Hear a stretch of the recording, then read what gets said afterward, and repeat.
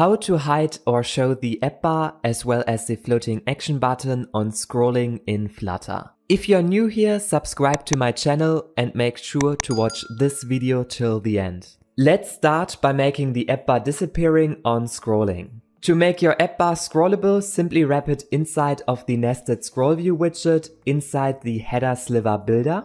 Also make sure that you replace the app bar by a SliverAppBar, and the SliverAppBar has the same properties as the app bar also has. And that's it. If I now scroll here up, then the app bar disappears, and if I scroll down, then the app bar appears again. Right now, if you scroll the app bar, then you can control here every single pixel, and we want to change it. Therefore, make your SliverAppBar snappable by setting these both flags to true, and within your nested scroll view, you want to set also the float header slivers to true. Make sure to click on hot restart, and with this our app bar is now always completely hidden or completely visible, and we have here this snapping animation. Next, we want to hide the floating action button on scrolling down. Simply add a boolean flag which determines if your floating action button is visible. And if this flag is set to true, then we want to show here our floating action button. Otherwise, we want to hide our floating action button, and here we return null. And with this, if we set this boolean flag to false and then hot reload, then this floating action disappears. And if we set it to true, then it appears again, and we also have here this cool built-in animation already. Importantly, don't use here the visibility or opacity widget to show and hide your floating action button, because if you use here the visibility widget and then you change here the flag from true to false, then you have here not this built-in animation which we have with the ternary operator.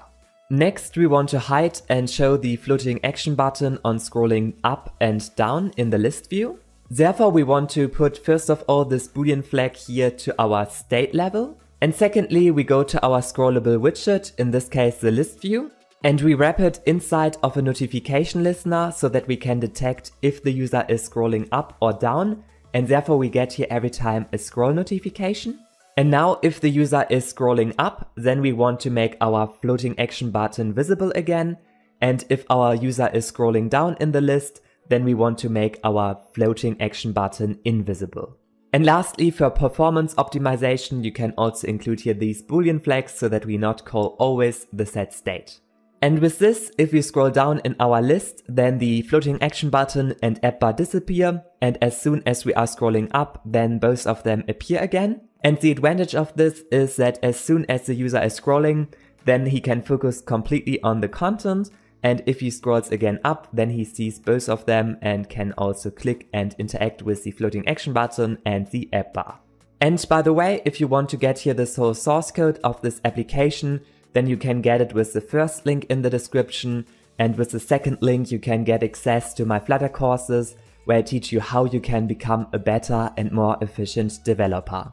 If you like this video, make sure to subscribe to my YouTube channel.